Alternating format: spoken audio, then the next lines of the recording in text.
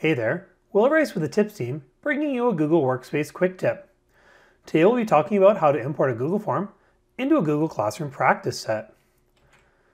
If you have prepared a number of Google Forms to use with students in the past, especially those made in quiz mode, this might be a great way for you to move some of those existing questions into a practice set for students to use directly in Google Classroom, including direct links to YouTube and other hints. We have other videos on practice sets in general. This is just a quick tip on how to get from forms to practice set. So, once you have your form made, or you know where to find it, head over to Google Classroom. As usual, create an assignment, and at the bottom, click on Practice Sets to create a practice set for this assignment. Clicking Create will create a practice set with a blank question. If you would like, you can delete that. And scrolling down will allow you to see the Import button. Clicking Import will bring up the Google Picker and allow you to find that form that you've prepared previously. If you've opened it recently, it'll be right at the top. Clicking Import will bring in the questions that can be imported. You'll notice that at the bottom, if any questions could not be imported or could be imported, you will get a details message.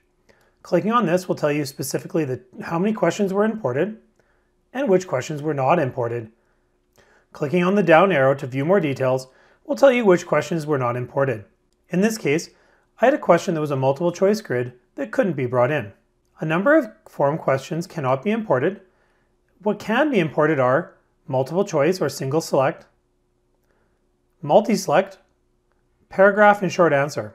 Other question types from your Google Forms won't be brought in, nor will images, but that is planned for future updates. The other thing to note is that while in forms you may have questions that do not have the right answer, in practice sets you do need to select an answer for each question. If you have a question like this one here that doesn't really have a correct answer, you may not be able to use it in practice sets and you may want to delete it, as it may be confusing if there's no correct answer. For questions that do have correct answers that were added in Google Forms as part of quiz mode, you'll see that that correct answer was brought directly over and there's no other work to do other than to attach a resource to this question if you would like to do so. That can be a text hint or a direct link to a YouTube video.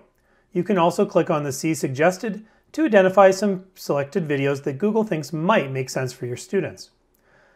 You can go ahead and give that a title, and when you're done editing, you can go ahead and load that practice set and attach it to that assignment.